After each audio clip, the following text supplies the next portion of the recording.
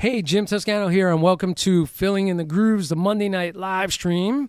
And tonight I have a really special guest that I'm going to bring in very shortly. Before I do that, I just want to thank some companies that have been really supportive of what I do. Prologix Percussion, Offset Pedals, Sabian Cymbals, and Black Magic Designs.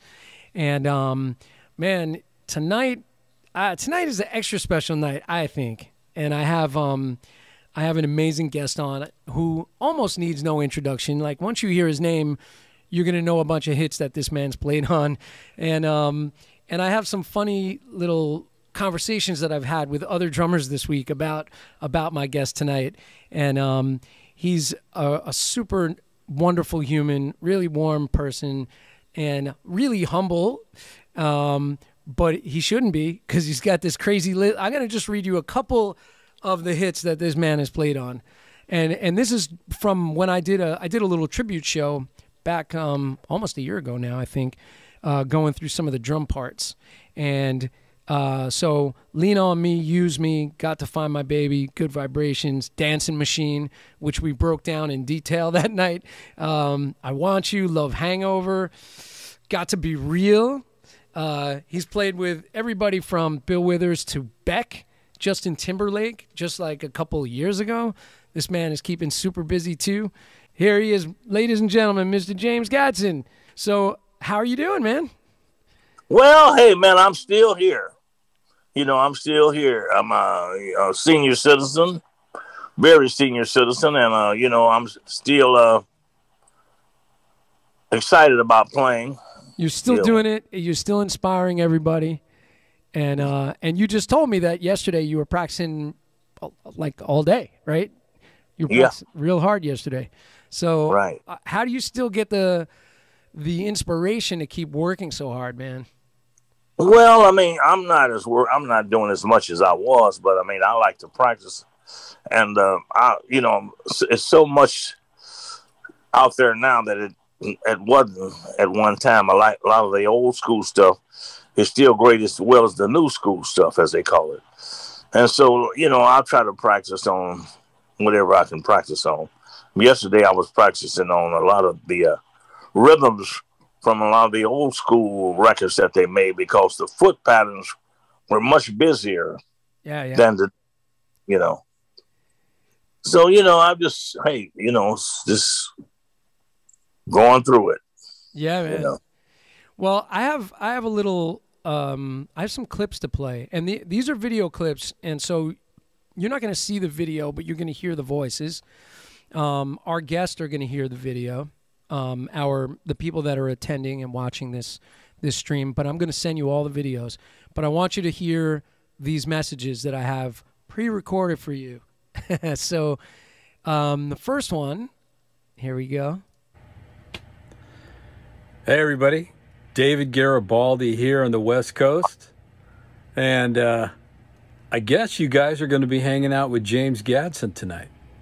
So anyway, it's going to be great. James is like one of my very, very favorite players. Beautiful man, and very historic, in this drum thing that we do. And so ask him a lot of questions. Get him some good questions. Have him talk about Jackson 5, Dancing Machine. How about that? Dyke and the Blazers, all that stuff. James, you're beautiful, man. I love you, and keep it going, man. You're absolutely the very, very best. Wow. Shuffles. You can talk about shuffles tonight. All right, brother. You guys have fun. Bye-bye. Wow, that's great. Wow, thank you. David sent me that video, and the last thing he said on that was like, shuffles. You guys could talk about shuffles. Because yesterday, I just want to, real quick, I had him on the phone while I was on the phone with you, and he said that he saw you playing, I forget what year he said it was, but he said that you had the nastiest shuffle going down. And he said, make sure you talk about shuffles. So we'll definitely get to that. Oh, yeah, he said a couple of guys asked Johnson. Yeah. All right, here we go. Congrats. He said, seeing him live was so badass. A shuffle like you've never heard. what time is the show, and he's going to be here tonight, so that's cool. I have another message for you. Do you know Ralph Roll? So Ralph Roll is the drummer with Chic and Nile Rodgers, and he has a message for you. Wow. Mr. Gadson, thank you for the many, many decades of incredible groove and instruction that you've given so many drummers around the world, me being one of them. I've admired your work and your ability to bring so much to a song. I wish that I had a chance to meet you one day, just to be able to shake your hand and tell you how thankful I am that you have been such an inspiration to this world. And I know for decades to come, you will still remain one of the most incredible influences behind the drum set. So thank you so much. Wow, how nice. Yep. How nice. But we do get to meet and shake hands. Yeah, Wow. for sure, man. Ralph is a sweetheart of a guy, and he brought you up when I interviewed him as one of his influences, big influences, man. So I wanted to share that with you. I have a few of these.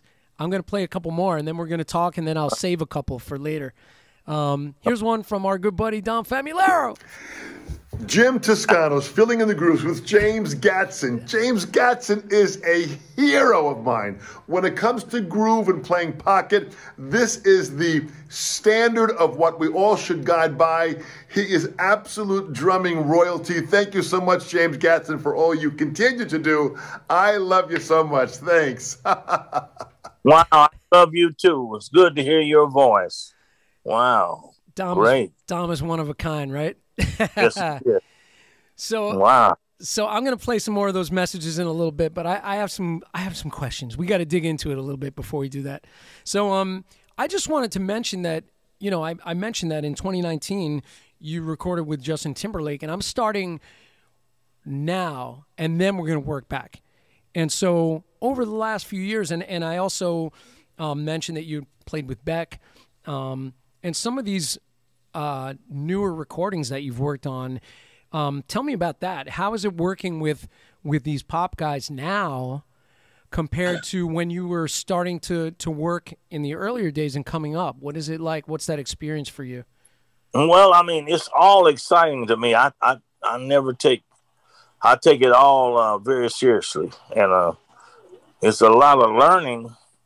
A lot of different techniques and ways that that they're writing and doing their music, and it's a great challenge. It's a great challenge.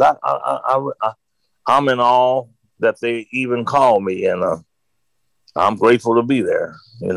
Awesome. Yeah. And I will say, back to Beck on that album Sea Change, a lot of the stuff that you played is really, of course, playing for the song, and sitting the groove just in the right spot, sitting the backbeat just in the right spot, and real dry, like the drums sound really dry, the way Beck recorded his record. And what was that experience like working with him? Because he's an interesting producer, right? Yes, he is. He and Nigel Goodrich were producing. What an experience I had. That was great. I mean, we tried so many different things. And the way that the drums were mic'd, the ones that I was using, I used the drums that I used in the 70s, the disco drums. Oh, cool.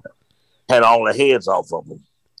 And they were able to control that sound. They like it. But Nigel mic'd the drums much different than they usually are mic'd, So it was great, and playing Sea Change because Beck was going through something in his life, and it was like we were on a journey.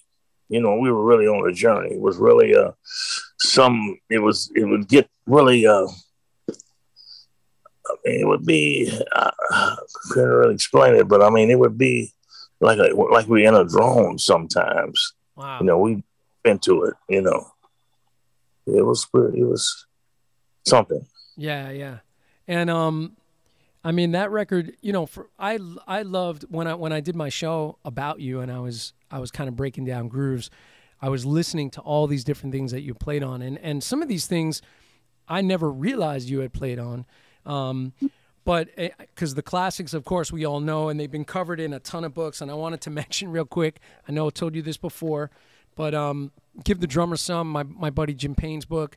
He did a wonderful tribute to you in this book. There's a few pages going through it. And, of course, Stanton Moore did a tribute in Groove Alchemy to you. There's a tribute in my buddy Mike Adamo's Breakbeat Bible. You're in here. What? There's a wonderful tribute. Of course, the Commandments of R&B Drumming with Zorro. There's a tribute to your playing in there. And so, you know, the level of respect is just unbelievable, and rightly so. And it's so great to speak with you about these grooves. Let's talk about playing with Paul McCartney. So what was that like? Oh man, I mean, I was I didn't believe it at first when Nigel was producing him and told me that that was going to happen. I didn't believe it. I mean, you know, I was beside myself. You know, it was you know, wow. What can I say? But Paul was so very eloquent and so nice when I worked with him. And I had a lot of questions about the songs that they had written and he had written and the songs that they had performed and played. And, you know, about, you know, Little Richard, they worked for him at one time and all these different, I asked him so many different questions. He was so nice that he answered everything. Oh my you know, God. he was really cool about that. You know, so, I mean, it was wonderful. And he's a drummer himself. He can play, right? So, oh man, the hell man, you know he was played the Jamaican. He can play that reggae and that ska too. I mean, you know, he played in the Jamaican Strip Club. You know, right. You know, yeah, yeah. So for me, because he usually does his drumming on the album, right? On his, you know, so it was an honor for me to be on that. You know.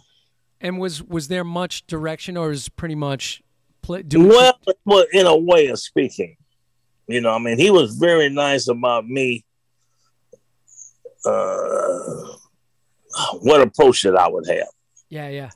He was pretty nice about that. Ah, cool.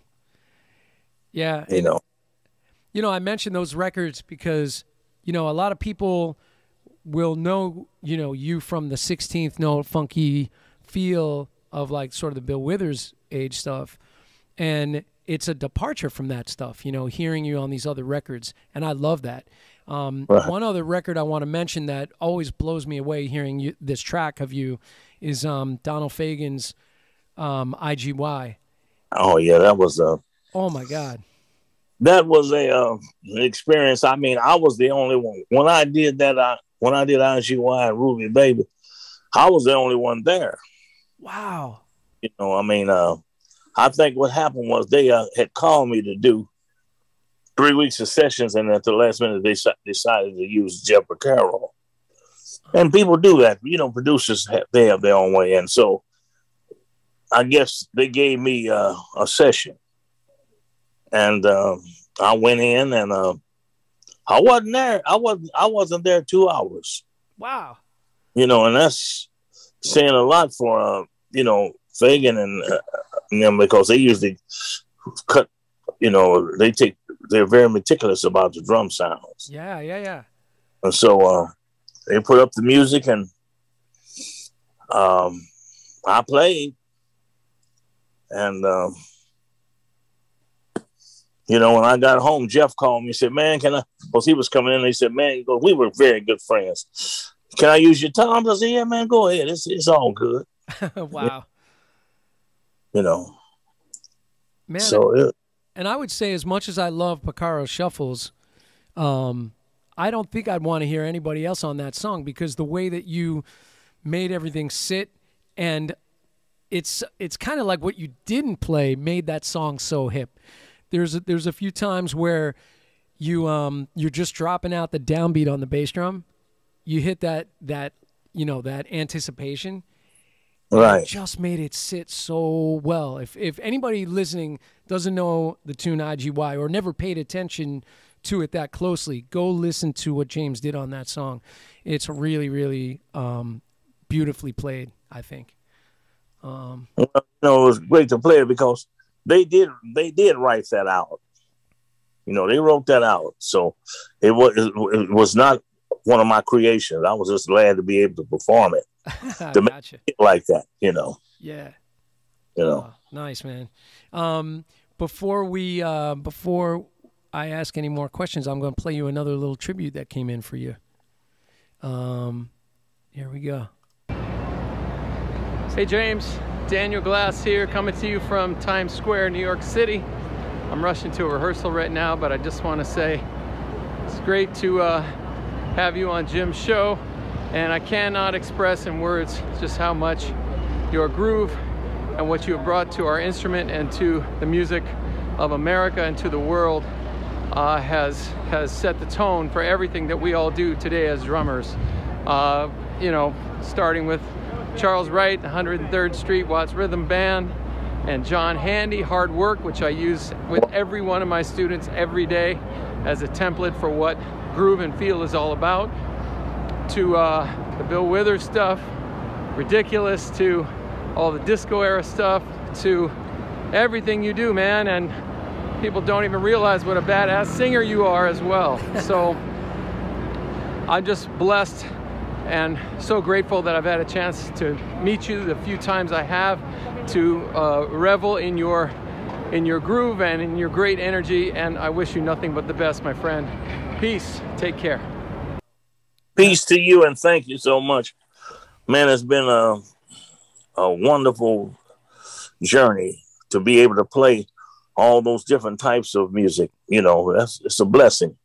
Truly, I praise God Almighty for giving me the direction to do that. There's nothing I can say about that. It's been wonderful, for me to be able to do that. Yeah, man. And Daniel Glass just mentioned about you singing, and I was definitely going to get to that, but let me ask you about that now. So you kind of started out as a doo-wop singer. Maybe a lot of people don't know that. Right. And you had, as a young kid, you had a record. Yeah, when I was 14. The Carpets, yeah? Right. We had a group, my brother and I and 3 more gentlemen in Kansas City. We got signed to the federal label. That was the same label that James Brown was on. Yeah. And that's when he first got, I think it might have been almost the same time that he got signed. And he had a record out called Why Do You Do Me This Way? That was before Please, Please, Please. Yeah. And, so we had a record out called Why Do I, and Let Her Go. And, we done 4 sides. We didn't get to do an album. But it was, my mother wouldn't let me go. We were so young. My mother, which was good, my mother wouldn't let us go on the road. Right. And I think the thing now that I see it, I mean, I wasn't happy about it at all then, but, now I see it, Yeah. And the records, they did great. They were regional, but they didn't make a lot of noise, Yeah. Do you still have original pressings? Yes, I do. Oh, wow. Just have those, yes. Oh, that's amazing. And Right. and so kind of starting out as a singer, and then you mentioned that your dad was a drummer, right? And he didn't want you to be a drummer. He didn't want you to be a musician, but he did not want me to be in the music business, and he did not, especially being a drummer. In fact, he wouldn't let me, I couldn't play his stuff or touch his stuff unless I moved it out of the way or something, but for me to, he didn't have such a great time, I guess, in the music business. So he bought me a cornet. That's a trumpet, I guess, for our orchestra or something, And I didn't have this tooth. I got a gold tooth now. So it was hard for me to play those notes, We played the Washington Post marches and the different marches. But I just didn't I didn't want to play it. So I started ditching class and singing the doo-wop stuff with the guys and drinking the wine. So I wasn't cool. Gotcha. And your brother also played cornet? Yeah, he played cornet too. Yes. He played, but I don't think he was as good as I was. So your dad was like, "Okay, you guys are going to play cornet. You're going to play in the drum and bugle corps," and he was trying his hardest to keep you out of the music business, sort of in that way, right? Yeah, I think that was just to have something to do to go to school. He didn't really want us in that business, Yeah, yeah. My brother later on became a guitarist, and he was a very good regional guitarist because, like, a lot of the Stax acts from down south would come to the Midwest, and they would use his band all around the Midwest. This was before and after I joined this group, because I had no idea that he had a band, and I didn't even start playing a set of drums until I was 21 years old. I could play street beat marches and marching rhythms and stuff of that nature. But when I got out of the Air Force and he had me to join his band, I was playing at the piano, and dancing and Little Richard stuff, doing all that kind of stuff. And the bass player left the group, and the drummer could play bass, and he didn't want to play drums anymore. So that left me with the drums. So my brother said, if you want to be in this group, you got to learn how to do this. And I didn't want to, work at the post office or anything like that. So I tried to get it together, So, that's how that worked out. That's kind of how it all started then. So were you, when you were younger, your dad didn't want you touching his stuff. By the time you were 21 and you were out of the Air Force, was his drums were already gone? Like the drums? Well, we didn't really live together. He had stopped playing. His health had gotten really bad, and he didn't have his drums anymore. Got it. So I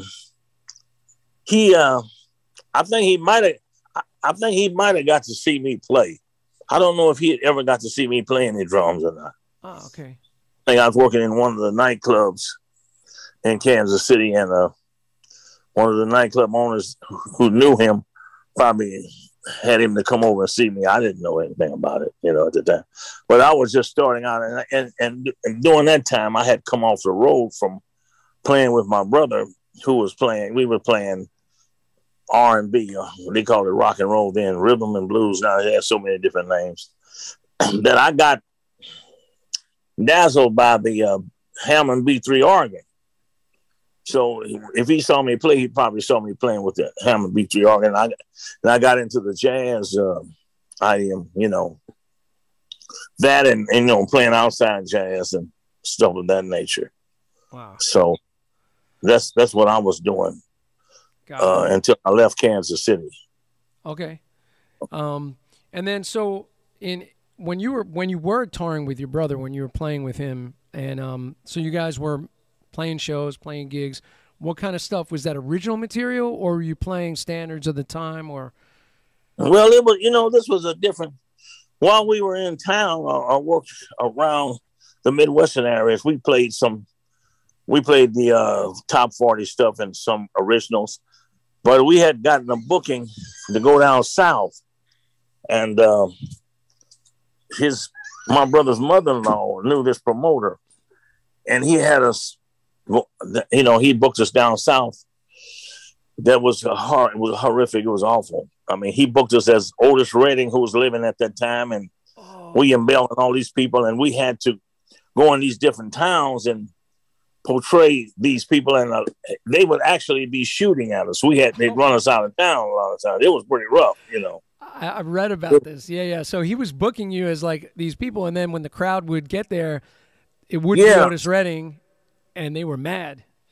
Right. Yeah. Sometimes it worked, but most of the times it didn't. Oh my God. I don't think we ever got paid. Oh my God. It was really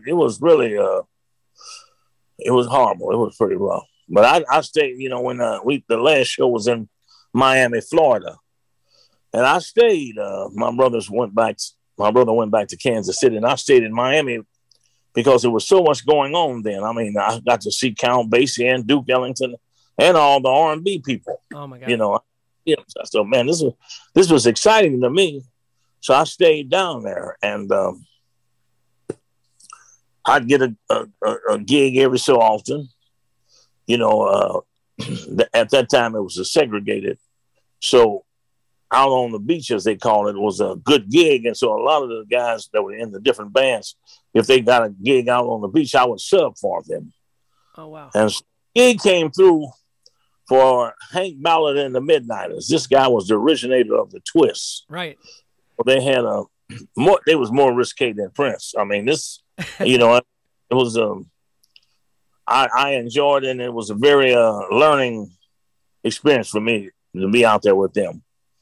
And, you know, that's where I did the first, it was like my first professional gig with a name artist, you know. And we went to Nassau, Bahamas, and that was rough because some lady thought that I had impregnated oh my God. 3 over there. So I couldn't go nowhere by myself. You know, it was very dangerous. So I got to hear on Sundays, I got to hear the music that they played over there, which was great. But I had to be with somebody wherever I went. So I was so glad to get away from there. Oh my God. You know, it was awful. It was awful. I mean, the guy I passed by, if I was going somewhere, I can't remember. I remember going to the show and getting pushed out of line. Oh. I remember walking past the pool hall and getting pool balls thrown at me. Oh my God. So whoever this guy was, whoever he was, you know, they didn't like him at all. And they thought it was me. So, I mean, I got his, he took it on me. It was pretty rough. Oh my God. All right. I gotta play one more little tribute. 1 second. Here's my good buddy Stanton. Hello. I want to give a shout out to Mr. James Gadson. James, yes. You mean the world to so many of us drummers. I don't know if you know this, but we love you and we all talk about you, and everybody considers you to be the gold standard for right-handed 16th notes. And we all talk about how we aspire to make our 16th notes feel as good as yours. You're a legend, and I can't express how much you mean to the drumming community. Thank you, my man, and I'll be watching tonight. Yes, indeed. Thank you, Stanton. Wow, man. Great to hear your voice. Wow. Yeah, man. Stanton, you know, talking about 16th notes, he broke down Kissing My Love in Groove Alchemy. And when I did the show about your drumming, that is one beast of a tune to keep that feel at that specific tempo moving with that kind of forward momentum is tricky. It's really tricky, man. And to make it feel that good. So how did you develop that for that particular tune and with that kind of intensity? And I've watched the video of you playing it, and it's just really wonderful to see. But well, you know, it didn't start out. The song was like a shuffle at first. It didn't start out to be like that. For some reason or another, it wasn't working. And eventually, that was the last song of the day that we did, you know, when I was with Bill Withers. So I came up with that. I don't know how it happened. It just, you know, I was trying to, like I had a 16th note shuffle like going. And tick, bop, bop, da boom, da bop, boom, boom, boom, da bop, da bop, you know. I just, you know, it just came up like that. And, you know, it worked. Yeah, it worked. Man, I had to refine it after that. I had to learn how to play it, you know, because it came up, you know. Oh, my goodness. I was about to, like, just try to pull up the track, but maybe I'll try to do that later. They'll probably take down my video if I do that. But man, it's such the momentum in the hand, and then the funkiness of it. And it's got this certain lope, and there still is a lot of swing to that groove, even though as you say, it started out as a shuffle. It got straighter, but it has a certain lope to it in that swing, and yeah, it's tricky to play, man. It's definitely every drum student should work on that. You definitely set a standard with that one. I'm gonna pull up the chat window for a second because there's a lot of people saying hi, and I think we should just really quickly grab a few of these people. So Stanton Moore was the first one in here. He said that he said hello to you, and he had the pleasure of meeting you when he came when you came to hear him at the Mint in Los Angeles. Right. Yeah. And he said that you're such a gentleman and what a legendary player. And he said that when he shook your hand, he thought to himself, he just shook the hand that plays the best feeling 16th notes of all time. Wow. And my buddy Gary Weiss is in here, and he's saying hi. And he actually played with Gloria Gaynor as well. And so that's pretty cool. And let's see, Bob Sears up in New Hampshire saying hi. Lucia, one of my young students from New York here, says hi. Don O'Keefe is saying hi. Let's see who else is in the chat real quick, and if there's any questions. Don Famulara's in the chat. He said this is so great. He was honored to interview you for the Sessions panel, which we all know that was amazing. The Sessions panel interviews are incredible, but your episode, which is two episodes, part 1 and part 2, is really amazing. Anybody that's not seen that, go check out James Gadson's interview with the Sessions. Really awesome. And let's see who else. AK, I'm trying to remember who that is. Michael Rosillo is in here. Peter Retzlaff, great drummer from New York, is in here. Joey Pinto saying hello. Brian Dunn saying hello. What? And Brian's got a message for you, actually, real quick. I'm going to play that one now.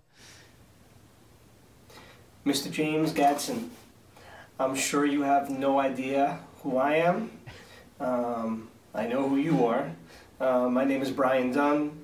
I've been the drummer for the Hall & Oates gig, Daryl Hall and John Oates, for maybe the last 11 years or so. Man, I watched you on TV. I just wanted to take this opportunity to send you this message and thank you for all the inspiration you've given me and countless other musicians. Just unbelievable, man. You're a hero. Yeah, that's it. So, Wow, thank you. I watch you on YouTube all the time, man. Wow. Yeah, Brian Dunn, he's a great drummer, and he cited you as an influence when he was on my show also. So I hope you don't mind that I got all these quotes from folks, and that I mean, what can I say? I mean, this is to have people to appreciate you, man. I mean, that's a once in a lifetime thing. I mean, I'm so taken back. You know, I'm happy about that. Awesome. And there's actually one more, so I'll just do it right now before I get into the next question. So this is from our buddy Jim Payne. Hey, James Gadson. Man, it's amazing to be able to connect with you after a while here. You know, thanks for your interview that you did with me for the my book, Give the Drummer Some. But, man, when I heard that tune, let a man be a man, let a woman be a woman, let a man be a man, you know, I heard all that syncopation going on, man. That was it, man. You really turned it upside down, man. I'm glad you did, you know. And thanks for Jim Toscano to making this thing happen, man. And I hope we can connect again soon, man. James Gadson, you're the man. Wow, you're the man, Jim. So coming from Jim in France today, he sent me that video. So, all right, now we can get back into the history, and so. We're going to go back now. So you played with your brother, you go to Miami, and you're cutting your teeth doing these gigs. And so what was the next step after that? After the gigs in Miami? Well, I eventually went back. I got tired of the road. I mean, we were traveling by station wagon. Oh, okay. I mean, you know, we were going from town to town all across the United States, and then we'd go up and down. So I was out there for a year, and I got tired of it. I mean, Hank Ballard wanted to take me to Motown because he would let me sing. He would let me open the show singing. He wanted to take me to Motown. He said he knew Barry Gordy very well, but I just couldn't hang that long. Oh. And so I came back home and I rejoined my brother's group, and I didn't stay there too long. I started working with a guy that my father had worked with. He was a guitar player. He was a mailman and a guitar player. And I started working with him as a duo. I had a cocktail set of drums. And that's how I learned a lot of the standards that they call them standards, which was a great experience for me, and I had to sing a lot of the standards. And I think it was maybe a year. And then I was able to work with the organist, a guy by the name of Frank Edwards, who was a fantastic organist. And we played a lot of swing. And people were dancing the swing then, too, in Kansas City, Right. And we played, and then during the time, this was Jimmy Smith was out with the Sherman and Jack McDuff with, all these different people, John Patterson, Larry Young. I mean, it was fantastic. So I was playing with the organ, B3 organ guys, and then some outside jazz with some of the guys around town. And I got a call, and I was at this gig one night. I got a call one night from some friends of mine that were in Los Angeles. They told me, said, man, watch us. They were on the Dean Martin show. Wow. I thought they had made the big times. They said, oh, man, I was so excited. They said, man, come on out. Oh, man, I had to go. So I had just gotten married and had a child. And, man, we came to California, and I couldn't play the R&B. I couldn't play no R&B or no pop R&B. I couldn't play that. I was a straight ahead guy. Right. So they had to let me go. So I didn't know what I was going to do. It was man, I was heartbroken and jobless. And I had come to California a couple of times playing, the B3 organ, playing with the B3 organ guys, San Francisco and Los Angeles. And I met a guy by the name of John Boudreaux, who was a famous drummer in New Orleans. He played on Something You've Gotten, a lot of different records, but he was also a jazz drummer. And I met him one night when I was out here, and I kept his number, and I happened to find his number when I said, man, I'm starving to death. He said, well, man, I'll get you a gig. Don't worry about it. So he got me a gig with Charles Wright at the time. This was later on the Watts 103rd Street Rhythm Band. Right. And it was $12 a night, man. And $12 was great for me, man. I was making $750 a week in Kansas City.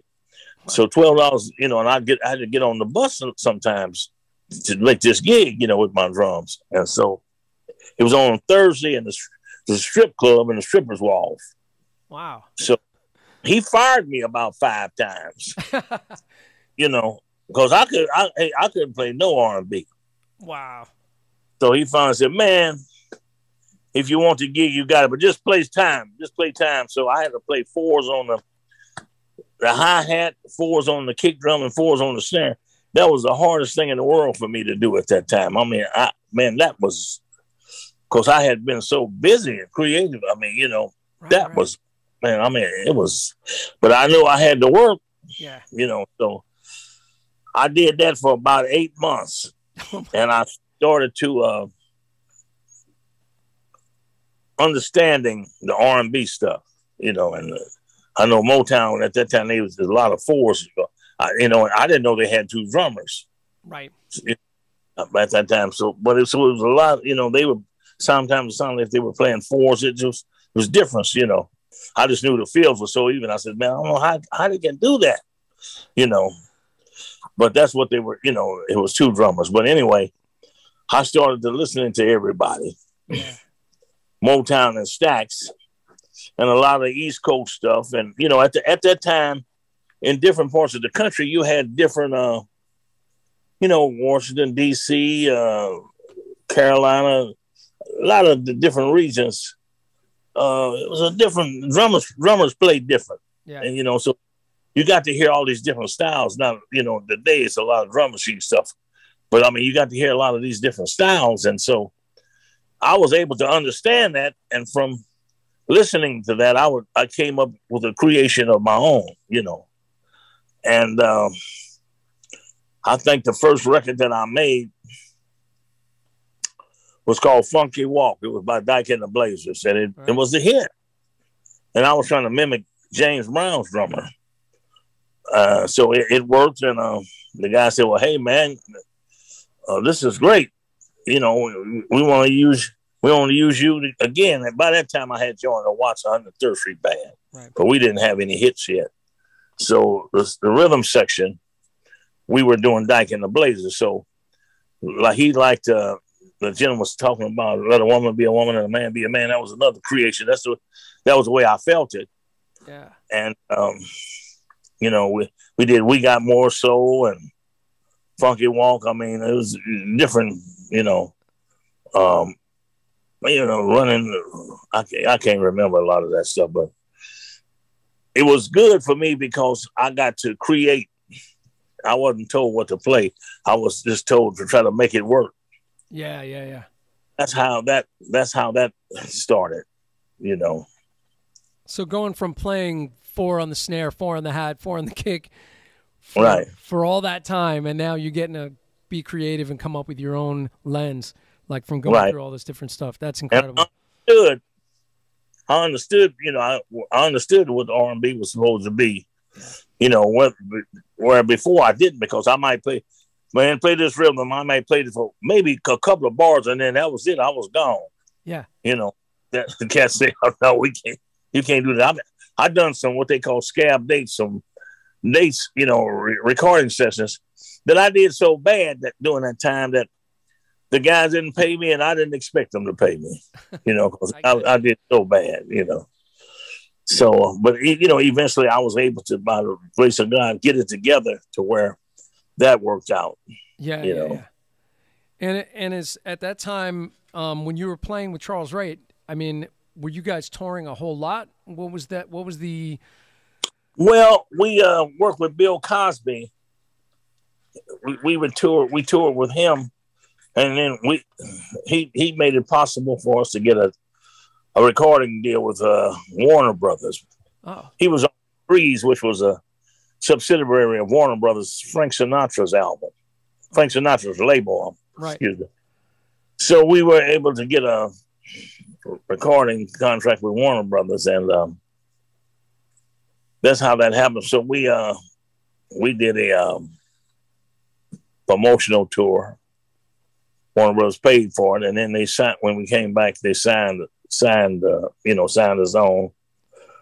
And I think the first major tour we did was we opened up for the group called the Temptations, who were hot at that time. Yeah, man. We opened up for them. Wow. And I was singing. We had a hit record called Love Land that I was singing. And so I was saying that. People didn't know it was me because they didn't see me. Right. The horns was in front of me, and they thought it was Charles because he was on the piano. He'd be moving his mouth and stuff. So they didn't know it was him. They thought it was him, And so it was, hey, it was what it was. I was glad to be working at that. And, I met Bill Withers through Charles. It was at Charles's house. I met Bill Withers. And when he did Ain't No Sunshine, I mean, I didn't play on that. That was a lot of people think that's you, but that's Al Jackson Jr., right? That was Al Jackson. Yeah. Booker T. Jones produced that album, and so they probably thought it was me because they saw me playing it. Right. But I eventually got with Bill, and he did Ain't No Sunshine, and then Grandma's Hand, they put that out, and it was not a hit record. It was a great record, but it was not a hit record. And meanwhile, they were looking for a producer for him. Yeah. And, we had started working with him, the rhythm section, the Watts 103rd Street Rhythm Band rhythm section. And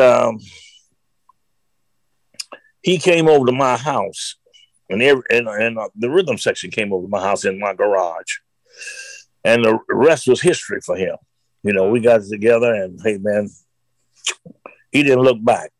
Nice. You know, he had Ain't No Sunshine was big, but I mean, after that, you know, Use Me and Kissing My Love, Lean on Me, and then, you know, he did Lovely Day. I didn't do that, and all those, you know, Lovely Day and right. the things that he did after the Watts Band. But I mean, you know, I think the time that we was with him really cemented his career. Yeah. In records. You know, it's funny. You mentioned Grandma's Hands before. That tune is, again, you know, another one where it's a real kind of straight thing, really simple, definitely playing for the song. But you bring so much to that song, even though it's a short tune too. It's only like 2 minutes and 30 seconds, and I think the whole intro is just your feet in that first verse. Yeah, that's his feet. I think that's more. That whole rhythm thing is him, his feeling, you know. Yeah. And then you come in and it's just 4 on the floor, right? Well, and I didn't play. I mean, I played live, but I mean that was Al Jackson, the famous on Grandma's Hands too. Oh, all right. That played that, you know. I played it on the road, so it was great playing out there with him, you know, because I got to experiment in my garage. So when the records were successful and they took off, then I could play me out there. Yeah. Hey, that was really something. Wow. And I think he wanted to make a change to do some other stuff. And I was blessed to be able to, you know, I got hired to do a lot of Motown work. Yeah. You know. And Dancing Machine came up. Yeah. Oh my God. By the way, Dancing Machine, that's a tricky tune. Were you reading that? That was all charted, or was that what was happening? It was charted to a degree. Right.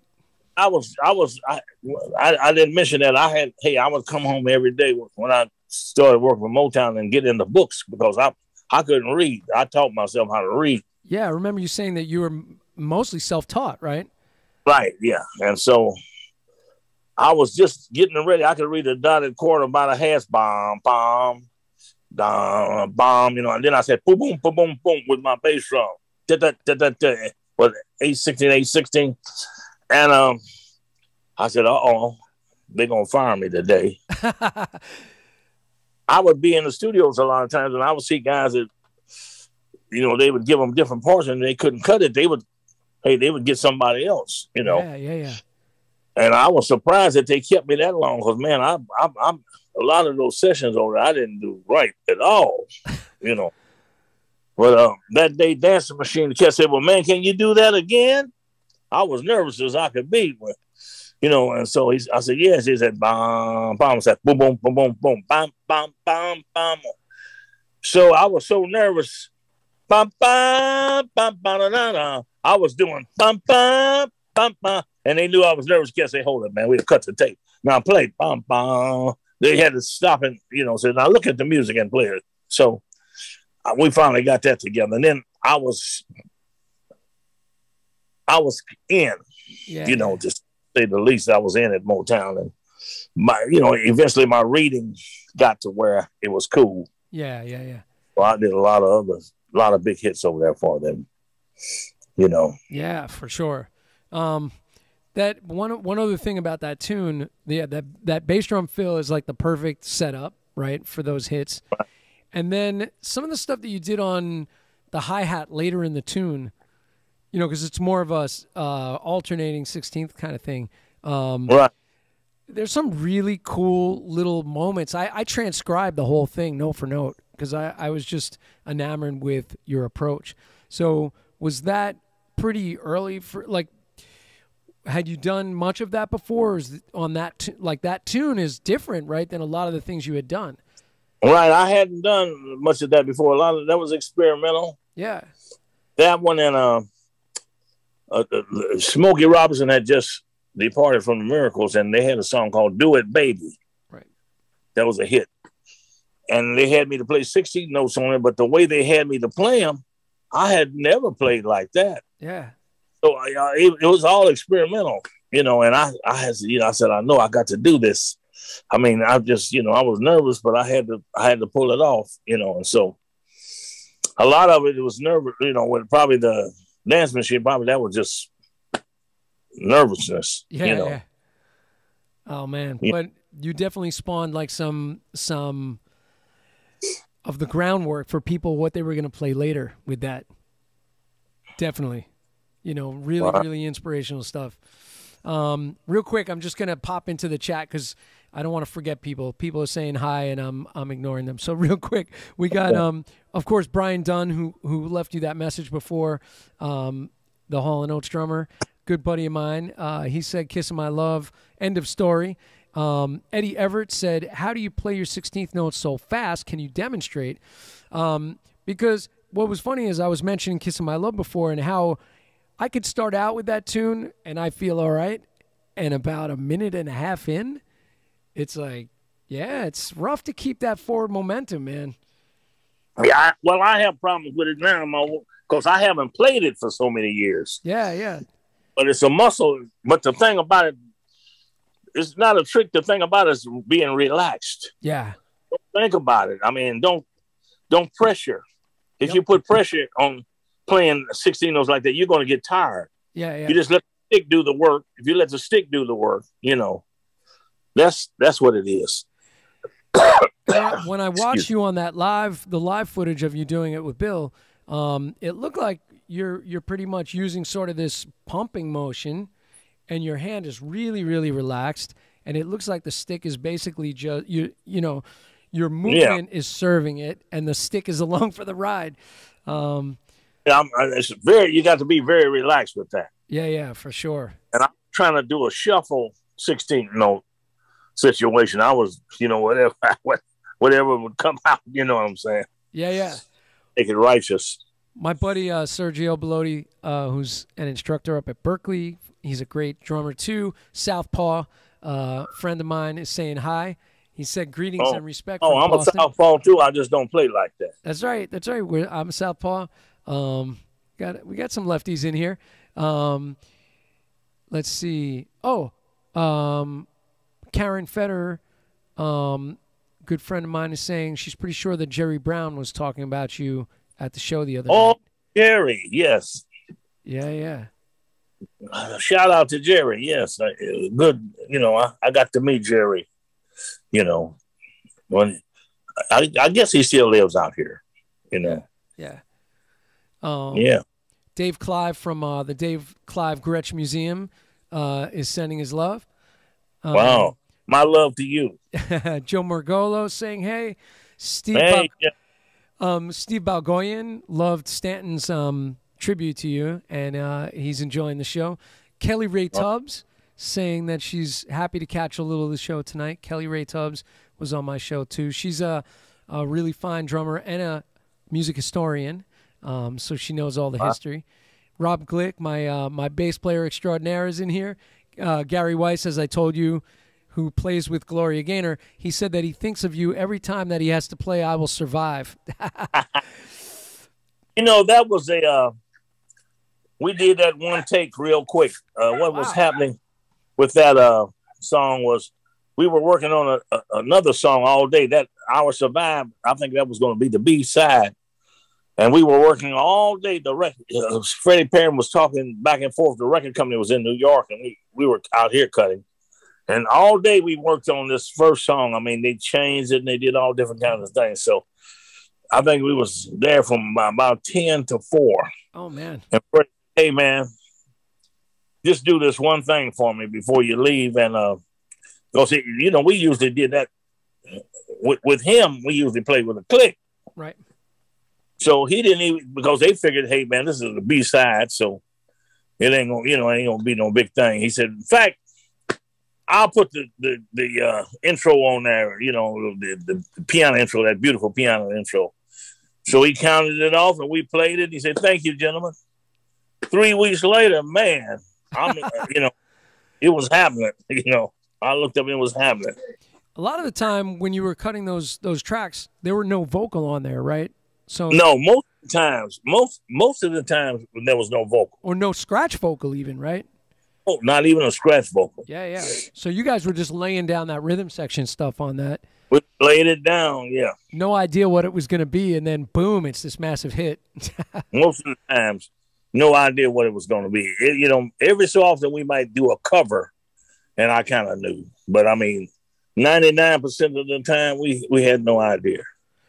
Bernard Purdy was saying that, like, sometimes he didn't even know what the tune was that he played on, and wasn't even sure that it was him later on, because sometimes they would just kind of shelf some of these things, do a bunch of these recordings, and then they would show up later with a vocal on them, and he wasn't even sure what he was on, Right.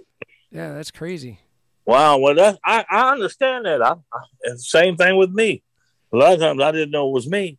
If they wrote something out, because at Motown, they wrote out everything, the open and close hi-hats, what cymbals you hit, what toms you hit. They wrote it all out. Oh, like every detail was there. Every detail. Wow. They wrote it out. I know they didn't do that in Detroit, but they did it in Los Angeles. Yeah. And so you really had to get your reading game on quick. Right. Yeah. Right. Man, did you basically teach yourself to read, or did you find somebody and say, like, hey, man, like, I got to get this reading thing together? I got some books, some rhythm books, and I just basically taught myself. Wow. Yeah, that's impressive, man. I still need a teacher. You never learn it all. Yeah, you can't learn it all. That is for sure. But there's some things that I'd like to, a lot of, I played on some big band albums, but I don't think I'm, that qualified. I'd like to, learn that. Yeah.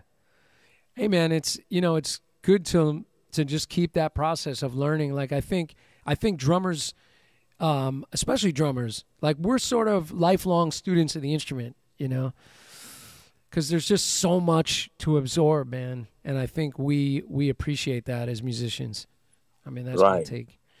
And by the way, the one thing I wanted to mention a while back, because you were talking about singing, and my feeling is that drummers that can sing understand being a drummer better than those of us that can't sing, because, and I think we learn it vicariously through watching singers and learning. But if you're a singer to begin with, what you bring to the table is going to be more sympathetic to the vocal and everything else that's going on in the music, more so, I think. That's very true, very true, Now,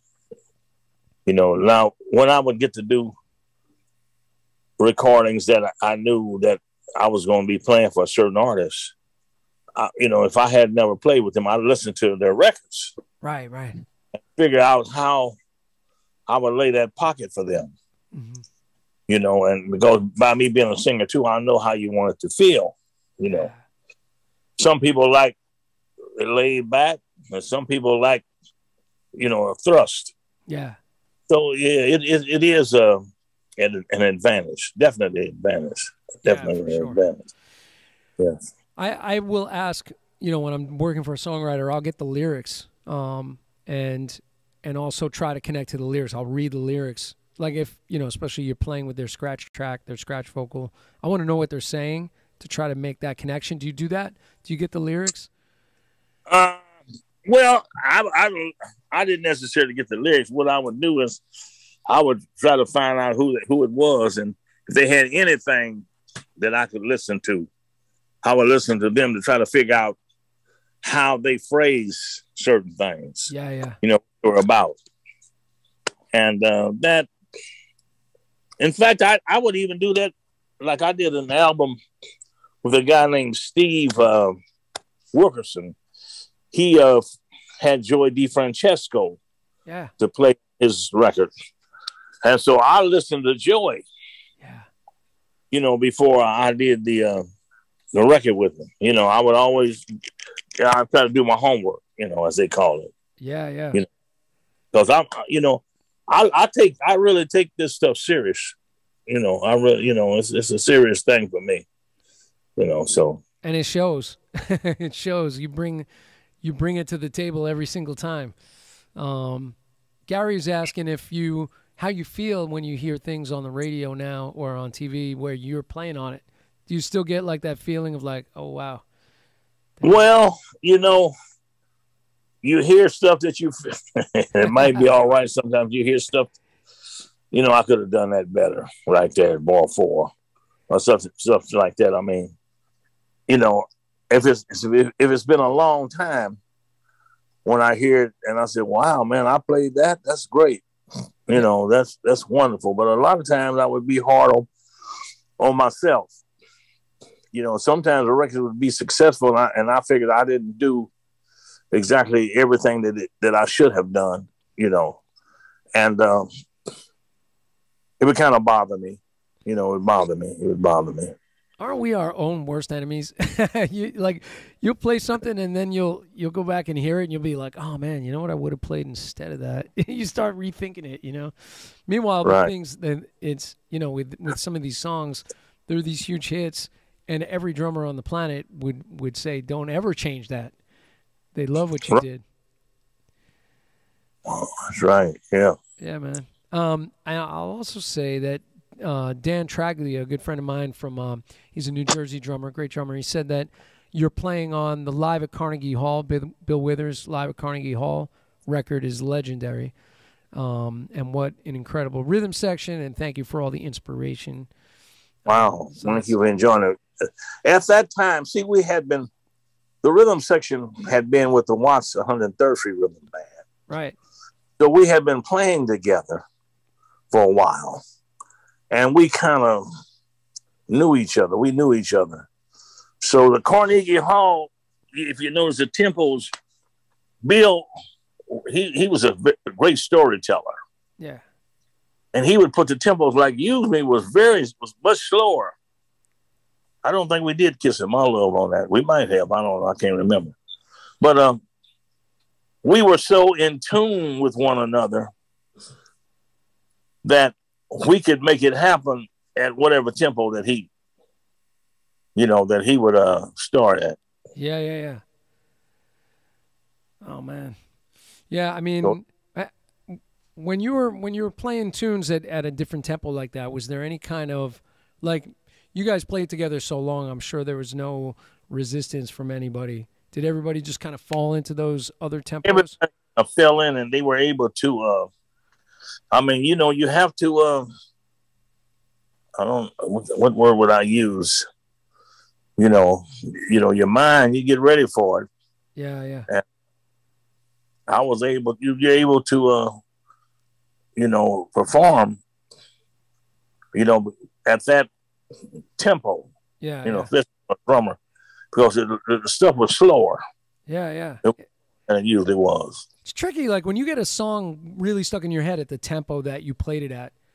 Right. It's hard to take that into a different place. You still feel that connection to that where it felt right at the time, Right. Well, the thing that probably made it more comparable for us was that he had his guitar. He played his guitar. Right.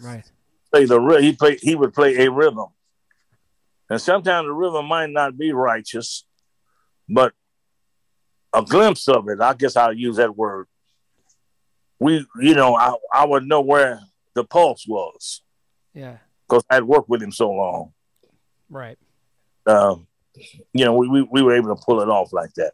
Because a lot of times, it was called, if he was a little tired or whatever it was, how he felt, just like, just like if you playing some jazz sometimes, whatever, it's, however, like when I worked with Eddie Harris and I was playing, he would play fusion. I played some funk with him, but I played a lot of fusion with him. And some nights we would come down. It would be that fast. Wow.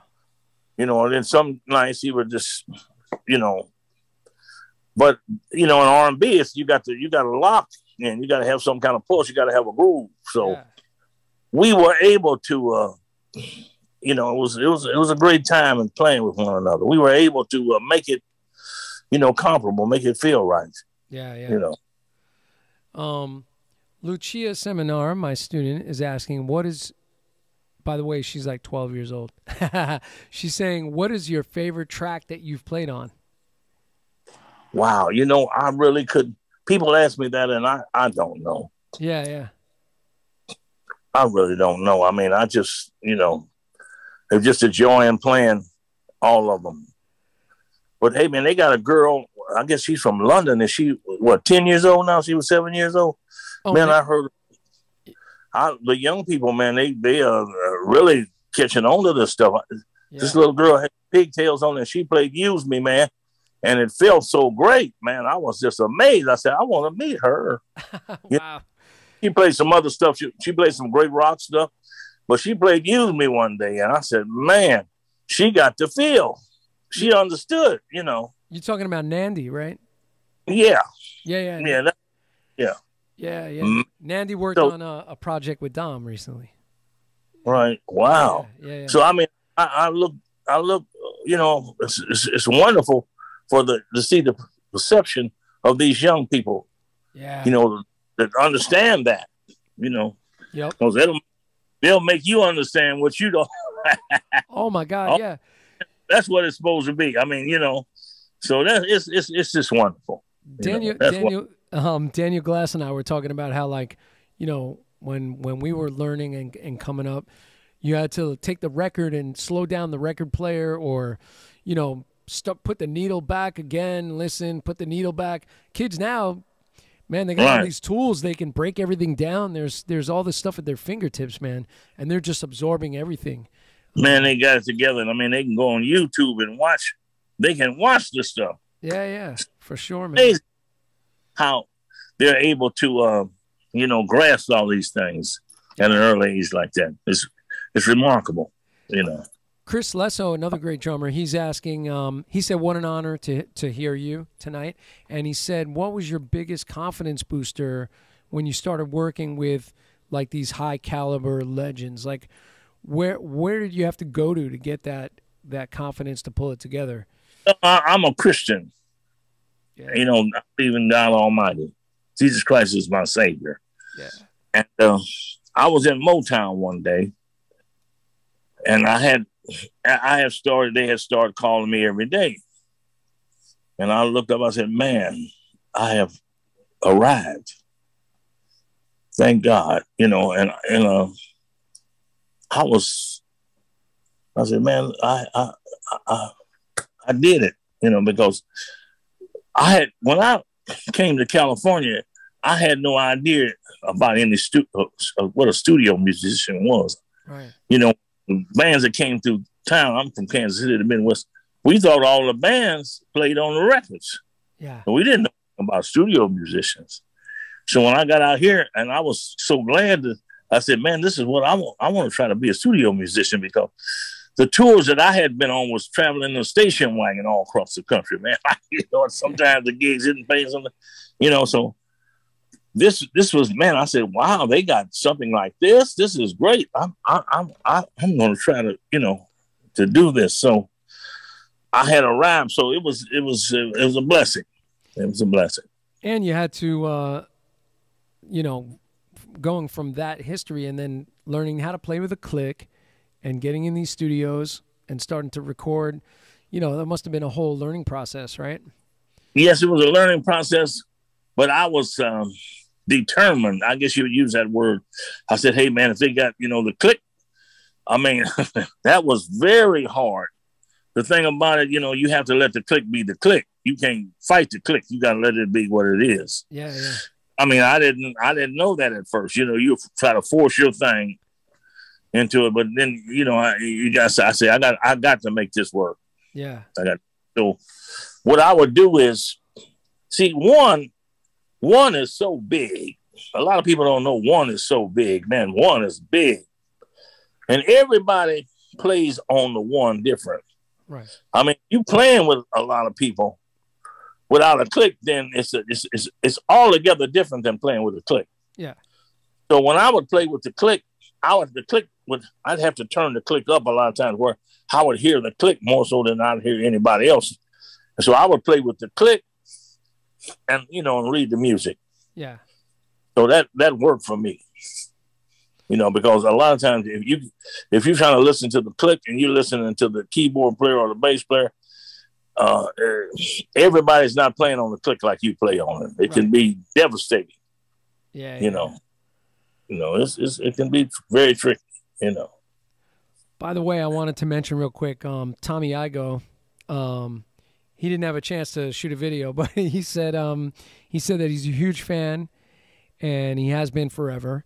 And he, in Groove Essentials, his book, he dedicated groove number 14, which is the R&B section, to you, and it's all about.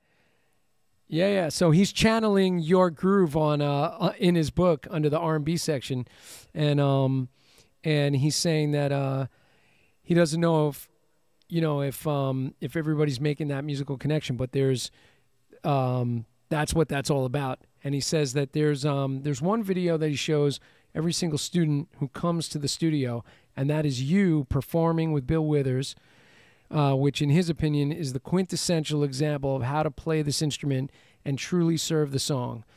And he said, "Thank you so much, Maestro Gadson." So that was from Tommy Igo. What a compliment. Thank you so much, sir. Yeah, he texted that to me. And he also texted a question. So he said his question concerns your left hand playing traditional grip and your signature snap backbeat. And he said, do you have anything to share with us on how you get what he calls the Gadson snap? Well, you know, man, I'm playing I'm not playing traditional now unless I'm playing some jazz. Right. And what happened was when I got with Motown, they didn't like the traditionals. They said, man, you're not hitting it hard enough. Huh. And so I was determined to be there. You know, I was determined to be there. And so I started playing, the other way and not traditional grip. So you started playing matched at Motown? Yeah, I have to, and I have to practice. I have to practice traditional grip now. And the good thing about traditional grip is you can do more with that. Yeah. Than you can with that power thing. This is a power thing. They like that snare sound. That's why I got that. So that's what happened with me with that. Yeah. It's funny because what Tommy's talking about, you see it on the video when you're doing "Kissing My Love."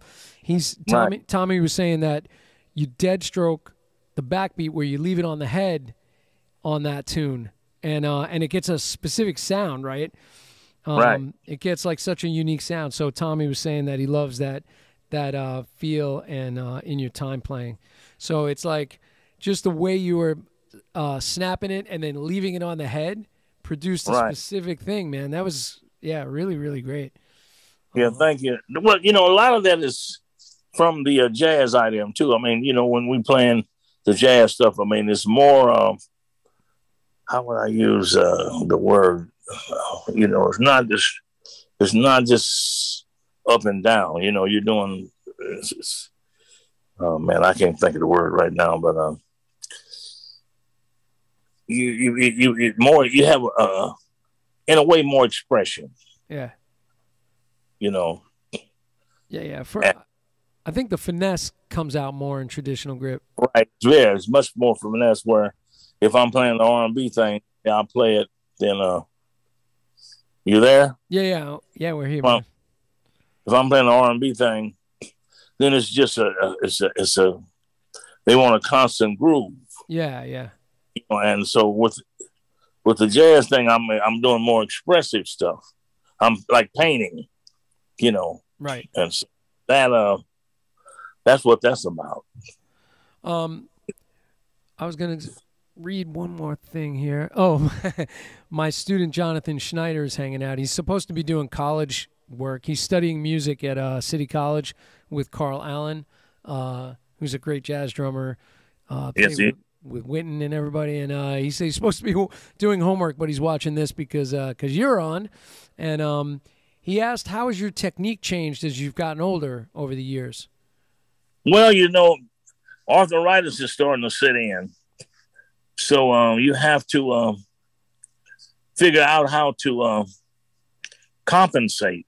Yeah. I mean, I do, because I'm starting to get arthritis, Got it. and so I just try to, practicing really helps you, and so I try to keep up. I try to practice a certain amount as much as I can to try to stay fluent. Yeah. So that's for me. That's what it would be. Nice. Do you take students? Do you ever teach anybody? I don't have a steady flow of students because I'm not a teacher. Right. But what happens is a lot of times I will get, every so often somebody wants to learn they want to learn what they figure is my technique. Right. Man, learn how to groove. Well, everybody's got a different groove. Yeah. I've had students from different parts of the world, which is, I was just taken back that people would fly over to study with me because they would want to learn this different way that I play these different rhythms and stuff. Yeah. So every so often I have a student I teach. I mean, I would think that people would want, some drummers, even really experienced drummers, would want to just get with you to talk about groove and to talk about the approach, because, like you said, everybody's groove is different. But getting the view through your lens of how you bring what you bring to the table, that's priceless, man. To get that. That I would talk to. That way that I teach that is you have to be relaxed, and you have to be what word would I use for that? You got to be sure of yourself. Yeah. You can, you have to. So in order to master that, I mean, a lot of it's got to do with your mind. A lot of it's got to do with your mind. So you have to relax and say, until you get this down. Yeah. And what I teach is whatever rhythms or approaches that I would teach them very slow until a person would get the feeling of it to where they can control it. And then if you can control it, then once you can put yourself in this, then you're going to groove this. You're going to make a groove. People's going to feel that. You know what I'm saying? Yeah. So that's how I do it. Yeah. And it's worked for some people. It worked. Yeah, man. How would somebody get in touch with you, like if they wanted to do a lesson? Well, just email me. Right. Email me gjym@aol.com. Yeah, man. Yeah, you know what? I'll put a link to that in the video, Okay. when the video posts.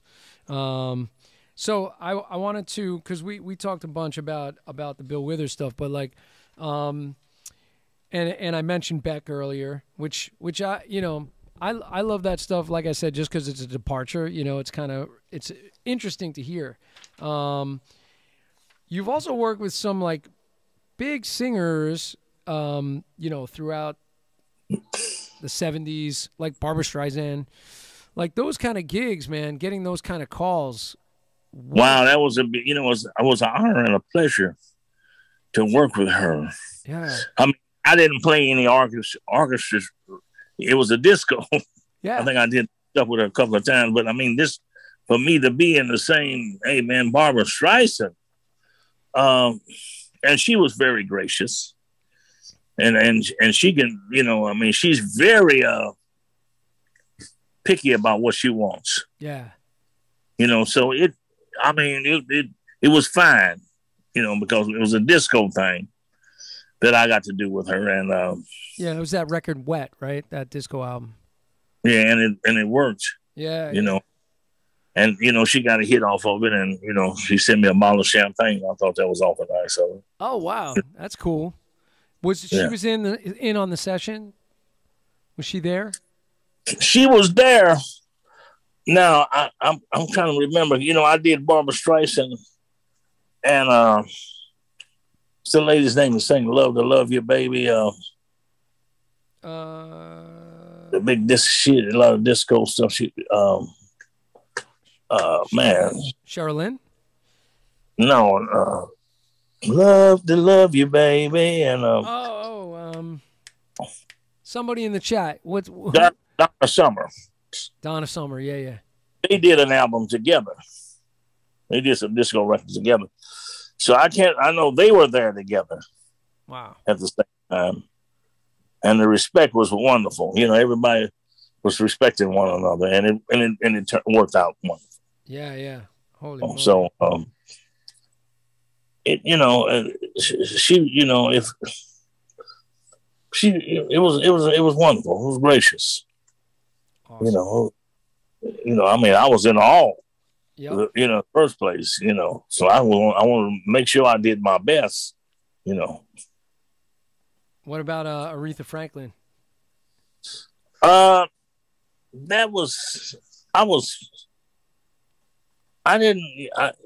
played some records with her, but I don't think they were big successful records. Yeah. It was fine. I wish that I had played with her when she played the piano. Yeah. To get the you know, the thing that she portrays, you know. But I mean, you know, she was fantastic. I mean, Aretha Franklin was hey man, she could sing anything. She's a powerhouse. Yeah, she could sing anything. Jazz. I mean, when I heard her sing the standards, I dug the standards, just, you know. But if for me I would have enjoyed working with her where she played the piano. Yeah. Oh. I mean, it's just incredible the amount of folks that you've worked with. I mean, but you know what? Something I wanted to ask you earlier. So did you come to know Hal Blaine living in LA? Yeah. Yeah. So Hal Blaine. What a wonderful gentleman. He when I was with the Watts 103rd Street Rhythm Band, my drums were awful. You know, I mean, before I was able to get some new drums. Right. He left his drums in the studio for me to play. Oh, wow. It was a song called 65 Bars on a Taste of Soul that I played with the Watts 103rd Street Rhythm Band. And he had all these tom-toms.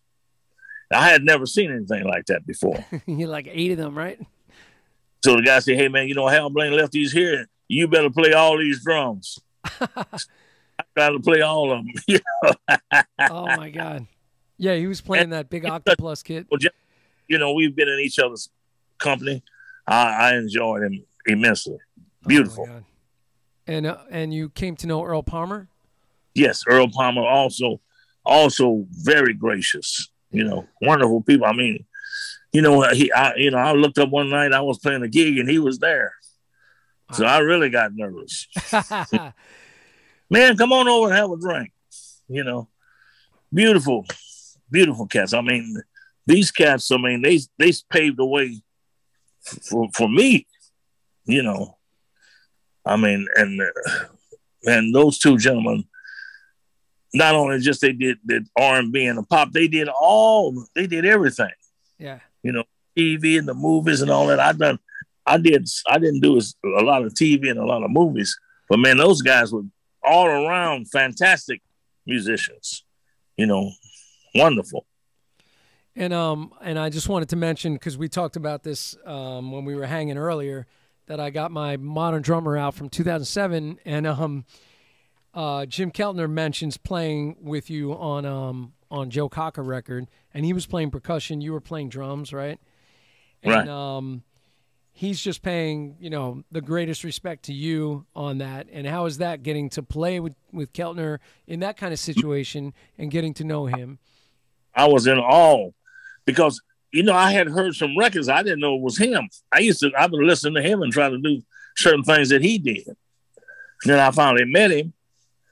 And, man, we did this session with, it was great, man.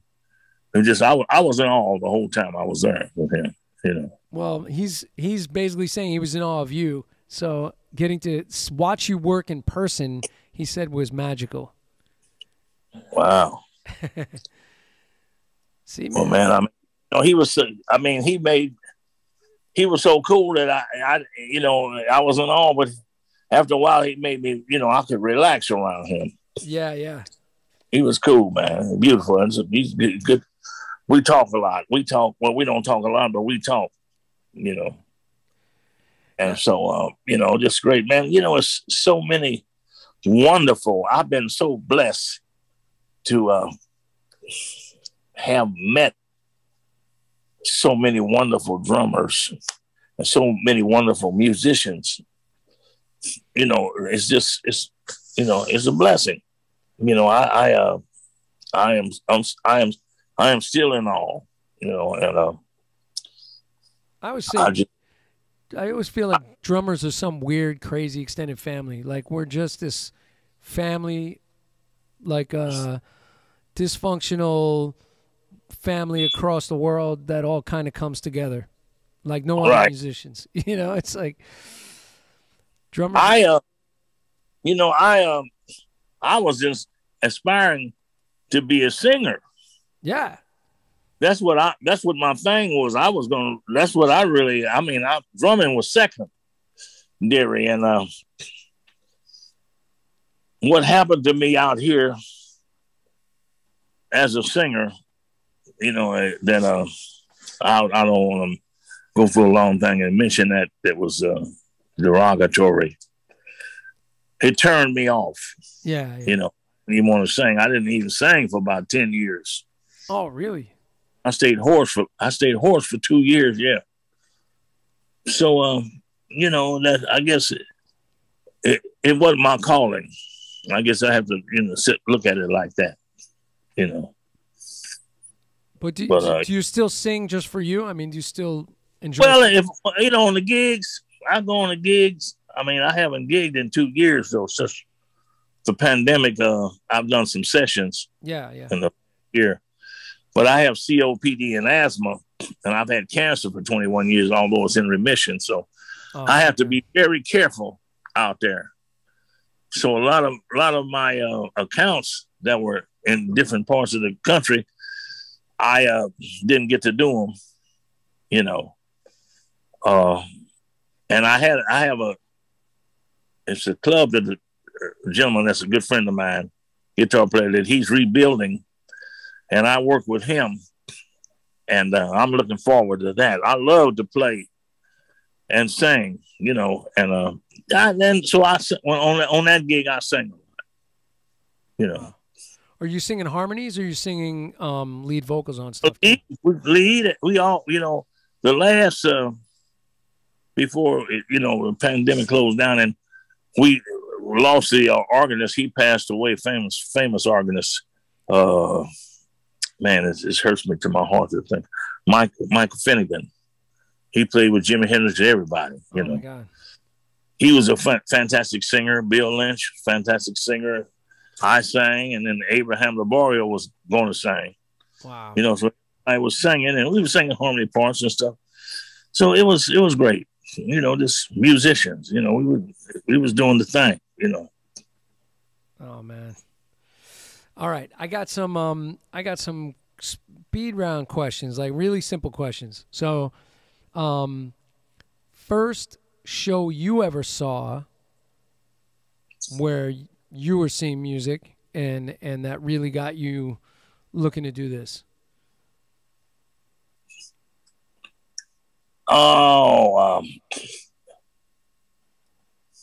Besides your brother.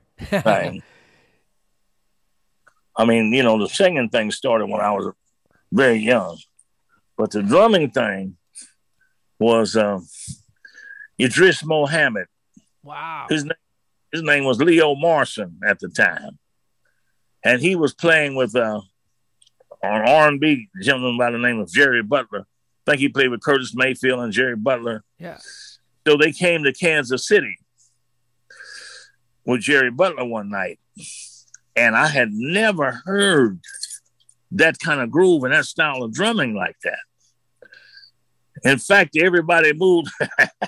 It was so great that everybody moved from the front to the side to watch the drummer and listen to the drummer. Oh, you know, God. That's what made me really, dial in on, being really get serious about being a drummer. Wow.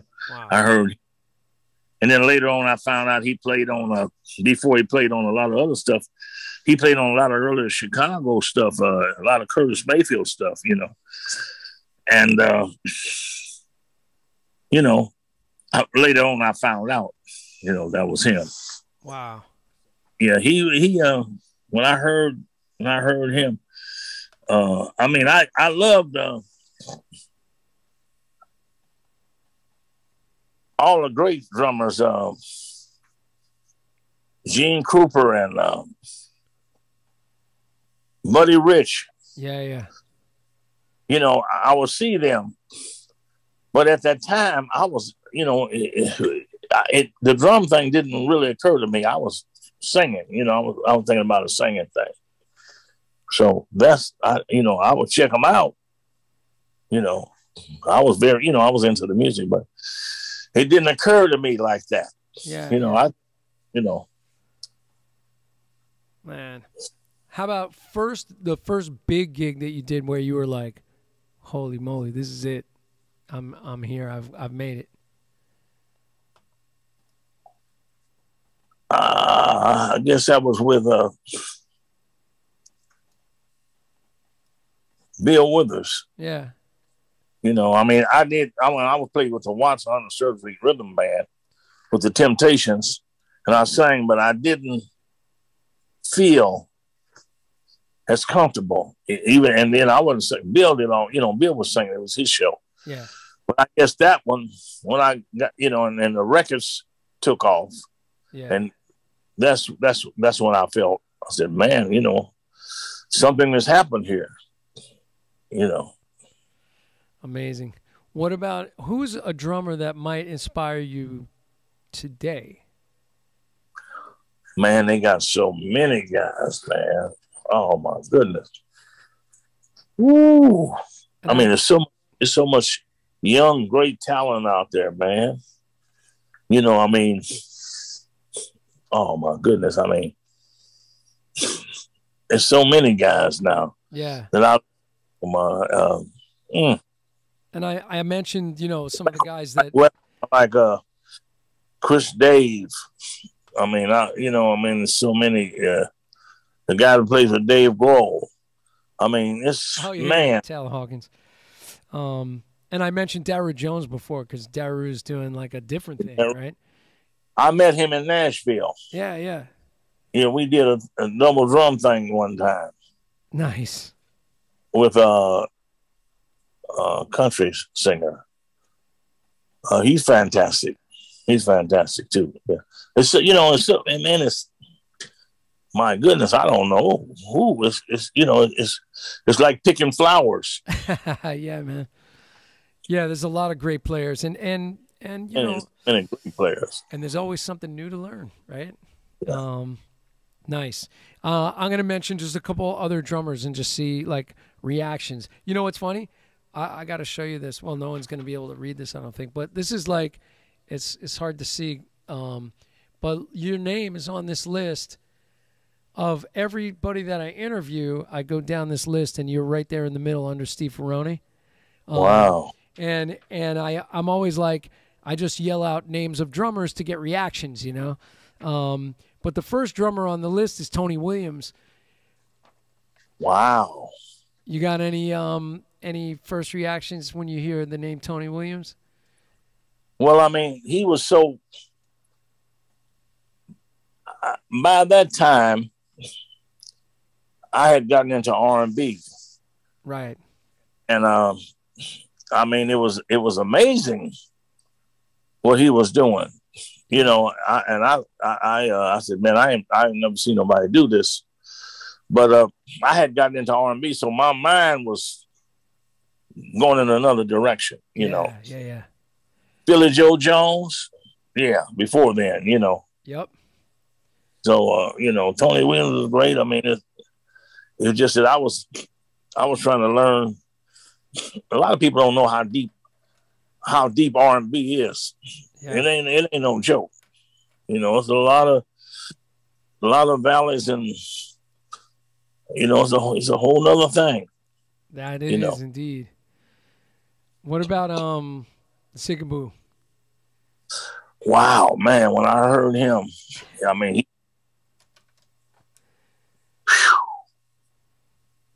I heard that Sissy Strut. Yeah. I know, you know, we become good friends, and I had to go see him. I mean, I was so taken at what that's funk. That's the funk. Yeah. But I had to go see him to see how he was playing this different stuff, and it was altogether different than what I thought.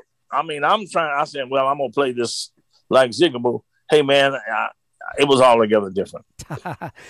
Yeah, it's such a crazy thing, you know, the way that he's sticking that, and he's really sticking it like a second line approach. Right. Yeah. It's so amazing. Right. What about Clyde Stubblefield and Jabo? I never got to see them in person. Well, it might have been far off when I was out James Brown. Yeah. But I mean, I loved what they did. I mean, because I think the first record that I made that was a hit, it was you know, the James Brown thing. I did this record called Funky Walk, right? And I was trying to mimic what they were doing. Yeah. You know, so it was great. I mean, James Brown had a drummer named Clayton Filliard. Yeah. Was before them. And I mean, I got to see him too. I mean, he had a whole nother thing happening too. You know, so I mean, you got all this going on, you know, and so I'm a mixture of it, you know. It's amazing how like each guy that played with James Brown brought something totally unique to the table. Right. Yeah, totally different. Like Melvin Parker, it was like stripped down, real straight. Right. And Clayton Melvin Parker was he was fantastic too. I played with Maceo. I went on the road with them for a couple of months. Oh wow! I took Melvin's place because Melvin would play with them sometimes. He would come out and play with them. How was that playing with Maceo? Oh man, it was funky. Yeah. I mean, my socks would sweat. My socks, you know, playing that groove. You know, I had a good time. Nice. And Fred Wesley, I had met him when he got out of college when I was with Hank Ballard and the Midnighters. Yeah. So I knew him and Pee Wee Ellis. I met Pee Wee Ellis when I stayed in Miami before he got with James Brown. You know, he was playing Train and Miles, you know, playing that before he got with James Brown. He wasn't playing, right? You know, and so I met him. So it was kind of like, except I didn't know Maceo. So it was pretty cool. Wow. You know. Yeah, man. I'll just mention one other guy, Steve Gadd. Wow, man! Now that's some technique. And, you know, he's wonderful. Yeah, wonderful. But he's another guy too, man. Just like you, that he plays for the song. So like, you know, it's man. He's not gonna put anything extra on it if it doesn't ask for it. It's not asking you for it, you know. But he's played in so many EDMs too. Right. So many different styles, right? Man, oh my goodness, you know, so many things he played on that. You know, it's fantastic. Yeah. I mean, he played. I don't think he remembered. I asked him about. Well, I mean, there's a lot of things that he played on, but I think he played. They have his name on a song called "Walk Away from Love," David Ruffin did, where he's playing that tom thing. He got that tom, that samba thing going. Okay. Asked him about that. He said he didn't play, but they got his name on this and it sounded like him, so it had to be him. But man, he's played in so many different. He can scope out and make it so sophisticated. Yeah. On a lot of different things. He's fantastic, fantastic gentleman. Cool. So, as far as a non-drummer, who would be a non-drummer that inspires you now, today? A non-drummer? A non-drummer. Could be a musician, could be not even a musician. Who's somebody that you find inspiration from today?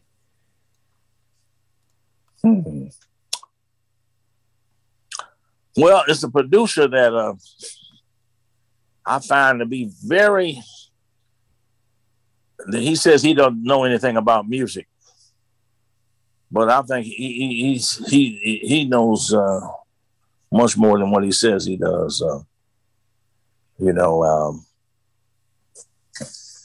And Old Age is a book with him. His name. He's the biggest producer in the world.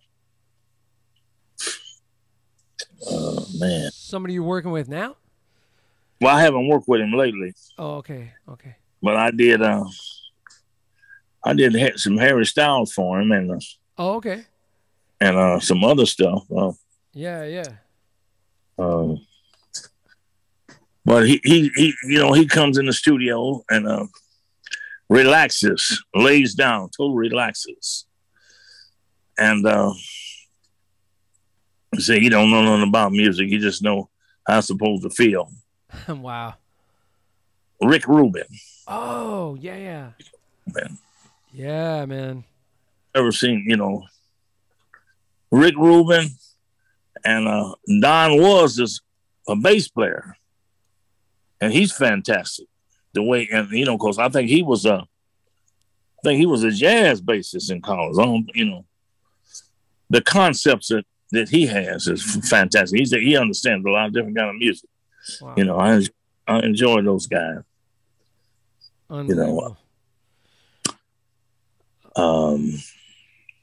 That's amazing. I mean, Nigel, who was a producer engineer, fantastic. I mean, hands-on, one of the most hands-on producers that I've ever worked with. Wow, just fantastic. That kind of give and take is nice in the studio, right? Like if they're very involved and just looking for what you bring to the table and then bringing their ideas to the table, more of a conversation, right? Right. Yeah, man. Oh, man. Well, man, I have to say this has been an amazing time spending with you and talking music, talking drums. Okay. Don't let me forget. I don't, forget the Norman Whitfields at the Motown and the Harold Davises and the Frank Wilsons and people of that nature. Yeah. They were wonderful teachers for me too. As I was able to, go through this journey. Yeah. I mean, all these different fantastic, it's a blessing. It's a blessing. Yeah. And I'm still discovering stuff that you've played on. And I printed out your entire sort of discography. And I was even kind of amazed to find out that you did a bunch of Nashville guys. So like, in recent years, Keith Urban, Kelly Clarkson, and Leanne Rimes, right? So like working with some of those folks, and I'm just looking, going like, man, you're just still doing it. It's beautiful. Oh, it has been a wonderful journey. It's been a wonderful blessing. I all praises to God Almighty because, I'm self-taught, and a lot of people, they had training, from different people.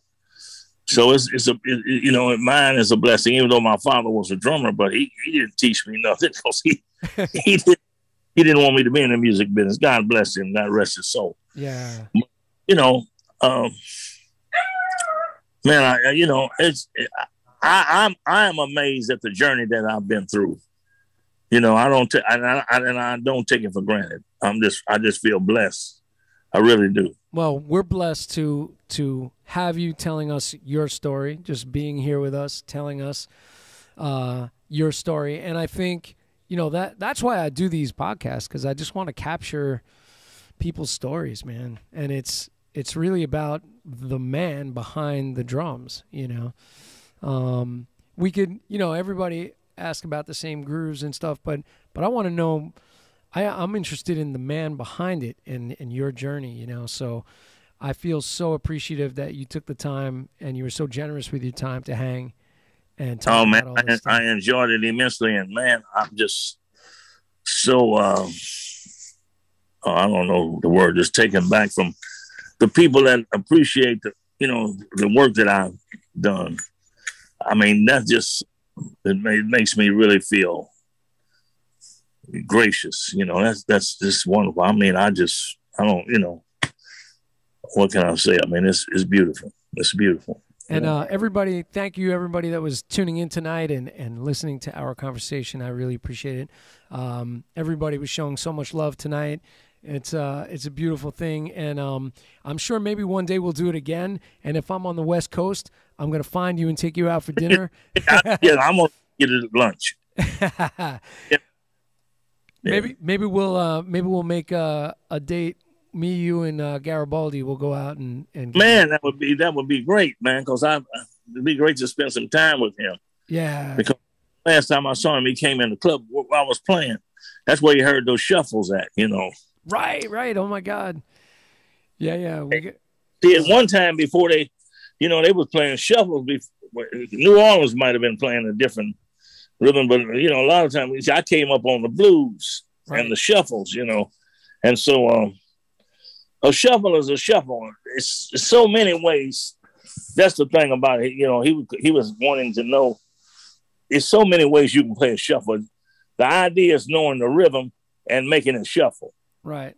That's what it is. You know. You know, I was thinking about that this morning, like before we get wrapped up. I was thinking about because David was like, "Oh man, make sure you talk about shuffles," and I feel like the shuffle is the one groove that can really define where a drummer's been and where he's going. You know, that's right. Because it's not like other grooves. It has history in it that I think goes deeper, and it has a certain feeling that reveals where you've been. And it's a type of groove where it always feels like you're going somewhere. And so I was like, man, the shuffle is that groove that reveals where you've been and where you're going. I don't know if that's deep or silly but that's what I was feeling this morning. I think every drummer should learn how to play the shuffle. 100%. It's altogether different from everything else, you know. James, tilt your camera. I can't see your face. Okay. Yeah, I think every drummer should learn how to play the shuffle. 100%. Right. It's such an important thing, and it's underrated by, I think, young people today have to really go back. You can't know where you're going unless you know where music has been. You have to go back. That's right. That's it, man. All right, my brother. Well, this has been amazing. We're gonna wrap it up here, folks. But thank you to everybody for listening. Thank you for David Garibaldi, Ralph Roll, Dom Famularo, Daniel Glass, Stanton Moore, Brian Dunn, Jim Payne for sending those wonderful videos, which I'm going to send you all those videos, James, so you can have them. What? And it's been really amazing. Thank you, Stanton Moore, for hanging with us tonight, and Dom and Peter Retzlaff and all Gary Groovy and all you wonderful people for hanging with us. And we'll see you on the next one, man. Wow. Thank everybody for enjoying. Because I enjoyed it immensely. Thank you so much, guys. We're going to wrap here. We'll talk to you real soon. All righty. Roll the titles.